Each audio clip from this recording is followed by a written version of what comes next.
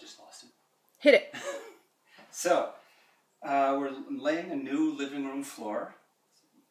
Bamboo. It's been 13 years, so it's time to lay the floor. One of the problems is we have this piano. It's a 1905 piano. I don't have any idea how much it weighs, but it's really solid. It's all there, and it's missing a wheel. And I didn't want to move it. Couldn't really move it very well. So I decided to raise it up one end at a time and lay the floor underneath it. And I've been doing this with simple pieces of wood, 2x4s, levers, and fulcrums.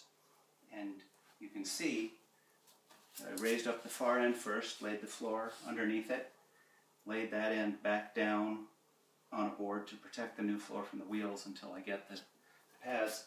This end has been jacked up, resting on this 4x4, but now I need to move the 4x4.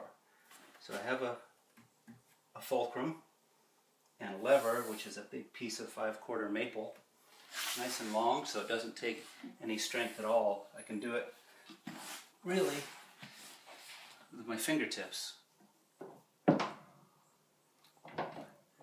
So I'm going to raise it up. I can kneel on it back here. Raises the piano enough to pull out the block. Slide it under the piano over here so I can lay the new floor here. I'll lower it back down. And it was resting on the 4x4. I remove the fulcrum and the lever and lay the new floor here. And when the floor is in place, I'll do it again and lower it down onto the new floor. Easy way to lift a half a ton with my fingertips.